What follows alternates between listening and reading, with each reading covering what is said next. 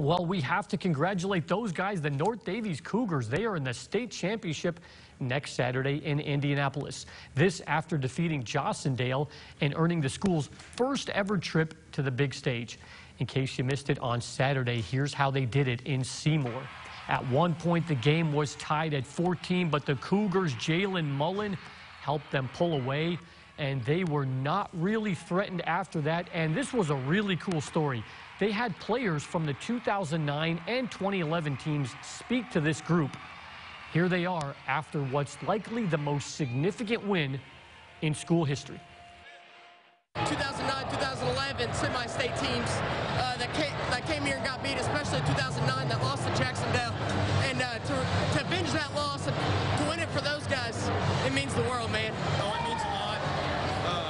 We all put together a reason why we would like to win tonight, and my reason was them, to redeem them and to get it for the community and the schools. It feels great to get those guys. They came in and talked to us last night about their feelings and what their feelings were after they lost, and we said we're gonna go do it for them.